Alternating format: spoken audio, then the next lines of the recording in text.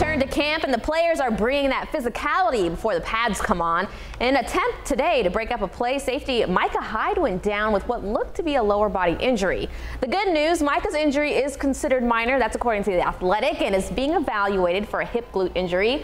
A scary moment for fans to see him limping off the field and carted back to the team's facility. Hoping Hyde is able to recover pretty quickly. Let's check in with 7 Sports' Dom Tibbetts for another developing story coming out of camp.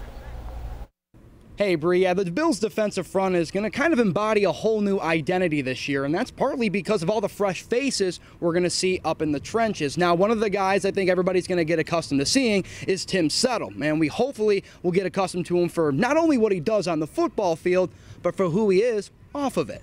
He's tough, he's hard-nosed. He's a guy that's going to win his one-on-ones. Leslie Frazier sees what Settle brings to the football field. Tim, on the other hand, would like you all to know what else he's bringing to Buffalo. Hey, I'm bringing all the energy, I'm bringing all the juice, and I'm bringing all the love.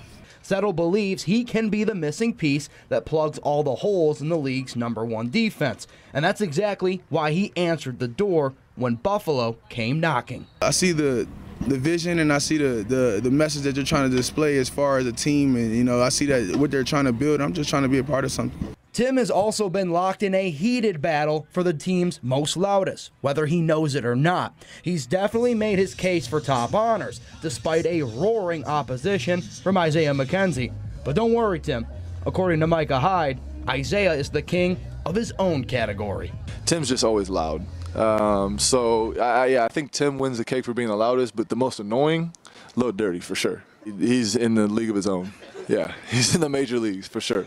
And just a reminder, starting Saturday, you'll get to see Tim, the rest of the defensive line, and all your Bill players back in full pads here at training camp. But for now, reporting from St. John Fisher University, Dom Tibbetts, 7 Sports.